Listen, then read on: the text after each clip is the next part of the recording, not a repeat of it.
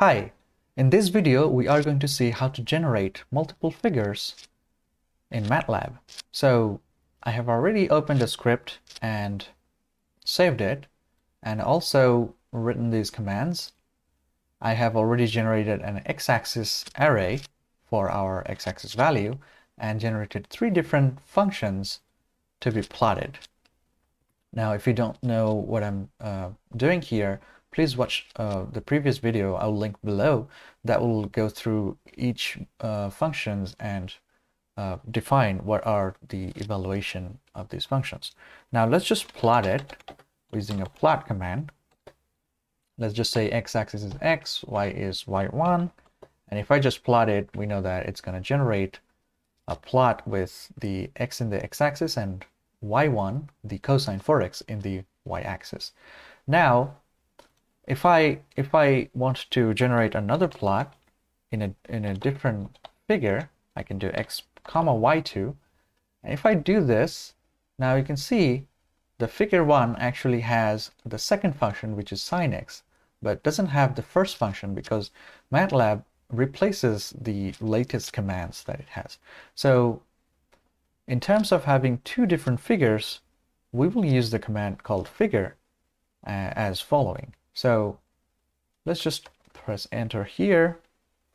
Let's just type figure and parenthesis. Let's just say figure 2. Now it knows that figure 1 has this plot, figure 2 has the y2 function to be plotted. If I run it, you can see it generated 2 figures. Figure 1 has cosine 4x as y1. Figure 2 has sin x as y2. We can also generate another figure. It's figure 3. Now I'll say plot x comma y3. So now it should generate 3 different plots with 3 different functions like this. Okay, so this is one way to generate multiple figures from a single script to plot multiple functions.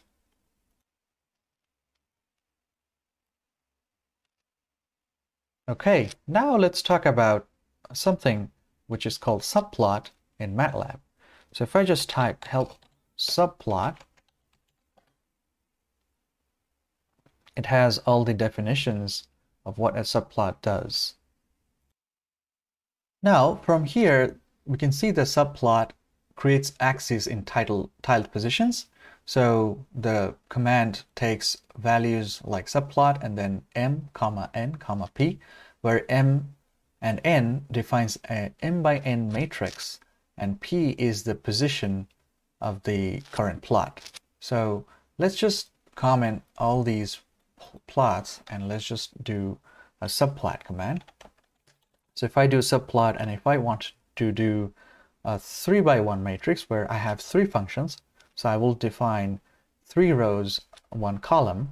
So subplot 3 rows, comma 1 columns, comma the position. So I will choose the first position as 1, comma. So if I just have something like this, and if I run it, you can see I have generated space, and within that space I had the first one is plotted. I haven't plotted anything, so it's empty. So I need to plot something here. If I change this position from 1 to say 2 and run it, now the figure will plot in the second position. I can also choose a third position and so on. So let's just select it as a first position and let's plot it. Let's plot the first function, which was plot x comma y1, and see. Okay, so now you can see the first function, cosine 4x, has been plotted in the first tile of this 3 by 1 subplot. So now we can define the next subplot as 3 comma 1 comma. Now so the position is 2. Now it will plot in the second position. So let's write x comma y2 and run it. And as you can see, the second position has the second function.